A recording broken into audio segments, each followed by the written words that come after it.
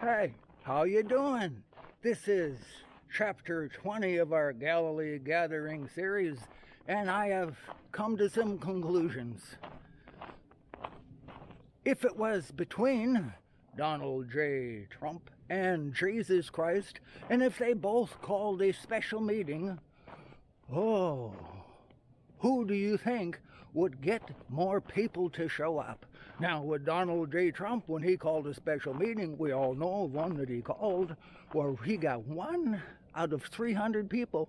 In these United States, he got over 1 million to show up at his special meeting. But now, when Jesus called a special meeting, which he did call a special meeting, he said, after I've been crucified and raised from the dead, and this was sent out to all his disciples.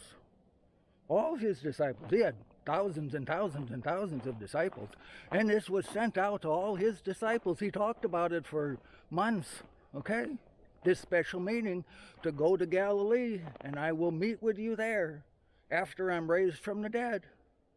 Now, the church in the box people in this here United States, the church in the box people are absolutely convinced that when Jesus called his special meeting, he didn't get over 1 million people to show up. They are absolutely convinced that he got 7 guys in a boat that showed up 1 week after the meeting was over. And that's how many showed up to see Jesus Christ after he was raised from the dead. That's what the church in the box people believe. I think that's absolutely amazing.